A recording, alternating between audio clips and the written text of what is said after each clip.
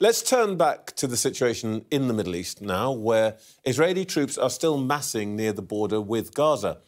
And some aid has made it in from Egypt. Intense diplomatic efforts continue. Rishi Sunak's just back from his trip to the region. And he's returned to a Conservative Party reeling from 2 bruising by-election defeats. A short time ago, I spoke to Immigration Minister Robert Jenrick. Minister, we know that around 20 lorries have crossed from Egypt to Gaza in the past day or so. Do you expect more aid to arrive today and during the week? Well, I think this is a very welcome first step, but it's not the end. We clearly need to work very closely with the United Nations and with Egypt and Israel to ensure that further trucks and consignments of humanitarian goods can come into Gaza. We're coordinating closely with those partners and have been arguing at the highest level for further humanitarian assistance to come to the civilians in Gaza who are suffering. But you know that there are British citizens amongst those civilians in Gaza. Do we have any idea yet how many of them there are and if any of them are being held as hostages? Well, there are British nationals who live or have been staying in Gaza, and they have notified the Foreign Office and registered with them, and we're now keeping in very close contact with them. We're trying to work to enable their exit from Gaza if they wish to do so through the Rafah crossing. At the moment, unfortunately, only humanitarian assistance has been able to pass into Gaza, and no individuals, even foreign nationals, have been able to leave. But that's something that we continue to raise with all of the parties, and we're doing everything we can to support them. What's the scale of it? Last week, the Foreign Secretary told me that 10 would not be an unreasonable estimate. Do you have a better idea today how many British nationals there are? Well, as regards the hostages, as opposed to British nationals who are staying in Gaza, it's still a complex situation, and we're working closely, but that's around the correct number. We've been working with countries around the region, such as Qatar, which is an important and reliable partner in the Middle East, to try to secure the release. We should celebrate the fact that 2 innocent civilians have now been released, and American nationals, and we will work with all of our partners to try to secure the release of the remaining British citizens who are there. The Foreign Secretary said last week that he wanted the Israelis to show restraint and discipline. Other Israeli allies, Biden and so on, have been saying the same thing. Now, this imminent ground invasion hasn't happened yet, but last night, the chief of the Israeli General Staff, and I want to show you this, issued what I think it could only be described as a pretty bellicose statement. Here's what he said. We will enter the Gaza Strip. We will begin an operational professional mission to destroy the Hamas operatives, the Hamas infrastructure, and we will also keep in our minds the images and the scenes and the fallen from the Shabbat from 2 weeks ago. That is a commander speaking to his troops on the eve of war, but I think the point here is there is no chance of averting an invasion on the ground, is there? Well, we have confidence that Israel will take all the steps that it can in the circumstances to avoid civilian lives being lost. But the real tragedy here is that Hamas, who started this war by committing those appalling, barbaric atrocities in Israel, deliberately enmeshed themselves with the civilian infrastructure in Gaza, using Palestinians, innocent Palestinians, as hostages to their own political aims. And so it is entirely likely that more civilian lives will be lost in this appalling conflict. But we have to defend Israel's right to secure its borders, to release the hostages, and to bring a degree of security to their situation. What we need Israel to do is to surgically degrade and eradicate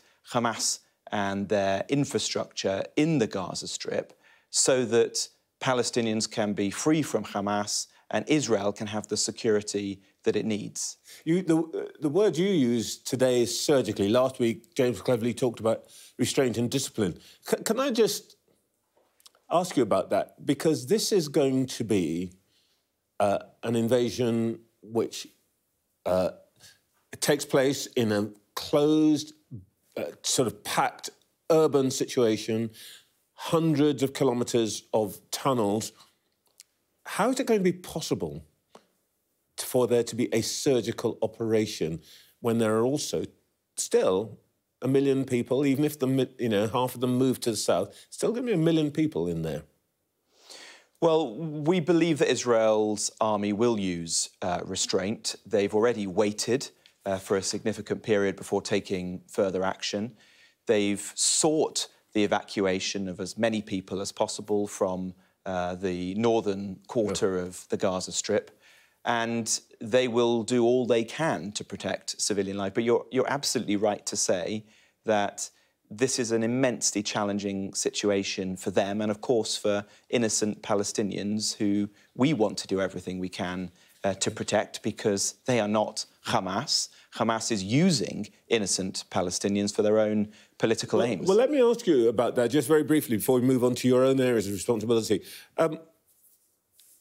Israel has said that after this part of the operation is over, however it ends, there will be no ties with Gaza. They're going to cut off ties with Gaza, i.e. no water, no power, and the thousands who cross every day to work in Israel will have no access to that work. Do you think that's right? Well, that's a decision for Israel, and I'm not. It's not for the British government to tell them whether or not Palestinians who live in Gaza should be able to go to work in Israel. We, of course, want to see a world in which Israel and the Palestinians are able to live in peace and security together, however distant that seems today. What the Prime Minister and the Foreign Secretary have been doing in recent days, meeting leaders throughout the region, is trying to work to secure the beginnings of that peace and, of course, to prevent a wider escalation of the conflict into a regional war. All right, let's just ask about something that we might do. You've announced that under the Illegal Immigration Act, there's going to be a cap on refugee numbers, except for those from Ukraine, Afghanistan and Hong Kong. Would you consider adding Palestinians to that list? Well, we already have a global scheme which is operated by the United Nations on our behalf. But I'm thinking about... They choose individuals... A safe legal route here for Palestinians. Well, that is a safe legal route. They choose people at their discretion who they consider to be the most vulnerable in the world. And the idea of the cap is that we consult local authorities across the country, better understand what capacity there is, and if there is further capacity, then think about increasing a scheme like that so that more people can come. But since 2015, remember that we have granted over 530,000 visas for humanitarian grounds. A very large number, the largest number in our modern history. Whether there might be a specific scheme for Palestinians. Well, I think at the moment, our priority is simply to get the British nationals out of Gaza and to ensure there's as much humanitarian relief there. That's the first step. It's quite a long way ahead before we could reach the point where we might be able to see more people leaving Gaza, because at the moment, Egypt, for example, is not willing to admit refugees, and we understand the reasons behind that. One last thing on this whole area of migration. Foreign Secretary said to me last week that if people were seen to be breaking terrorism laws by displaying support for Hamas, they'd be arrested, if not on the day, at some point. Has anyone yet been arrested? And we saw yesterday people chanting jihad and so on. I know that there are arguments about exactly what jihad means, but are we actually using the law in the way that Foreign Secretary and Home Secretary have indicated they would, to clamp down on people who are intimidating in the streets, who are, however obliquely, chanting in support of terrorism? Well, let me be clear. Chanting jihad on the streets of London is completely reprehensible, and I never want to see scenes like that. It is inciting terrorist violence, and it needs to be tackled with the full force of the law. Ultimately, it's an operational matter for the police and the CPS whether to press charges.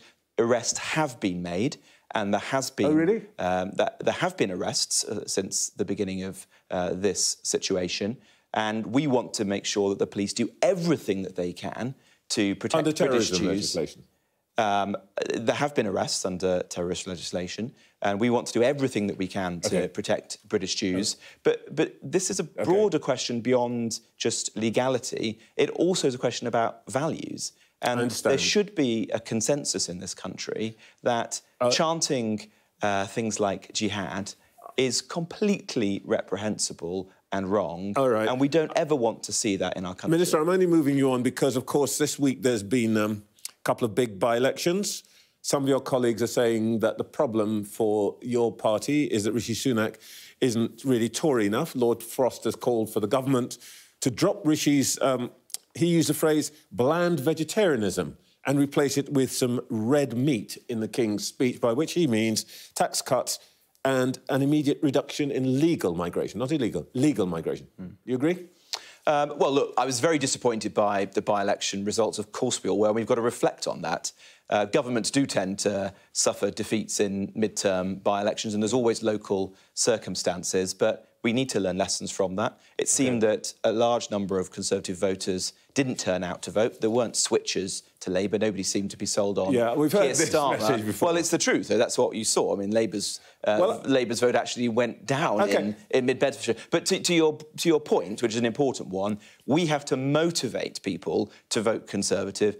And the key there is actually delivering for the public. In my area, which is immigration, we are working round the clock to reduce the amount of illegal migration, and our plan is beginning to work. We have seen a substantial reduction in the number of small boat crossings this year versus last year. I don't pretend that is enough, but it does show that the plan that we put in place a year ago is beginning to work. You take me exactly to the point that I want to come to. As we were reflecting just before we started this, it's a year since the Prime Minister became Prime Minister, launches 5 pledges, and let's remind ourselves of those 5 pledges, or what he said about them. He said, I fully expect you to hold my government and I to account on delivering these goals. So let's do a bit of that.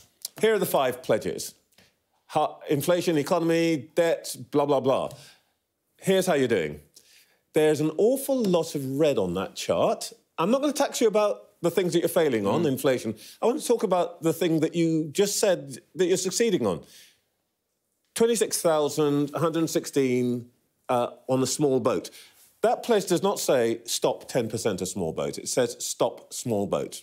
You're not doing very well, really, are you? Well, I'm not pretending that we have succeeded, this is job done. I'm saying that our plan is beginning to work. Well, yeah, you're on, and you've only done 10% of it. Well, it's a lot more than 10%, with all due respect. Actually, we're around a quarter reduction now in small boats versus last year. And if you compare that to Italy and much of Europe, small boat arrivals are up by 100%. If you look at the number of Albanians coming illegally to the UK, down by 90%. If you look at the number of people who are being returned who shouldn't have come here, up 75%. The number of raids on illegal workers, up 50%. The backlog in asylum cases is now falling rapidly. When I became Minister, the Home Office were making 400 asylum decisions a week. We're now making 4,500 asylum decisions a week. So on this area, we are delivering. There's clearly a long way to go, and much will depend on the Supreme Court's judgment with respect to our Rwanda policy, due in the coming months. But we are making progress, and we're going to continue to deliver for the public. I wish we could talk more, but maybe after the Rwanda judgment you'll come back and we'll see how you are doing then. Thank you. Minister, thank you very much.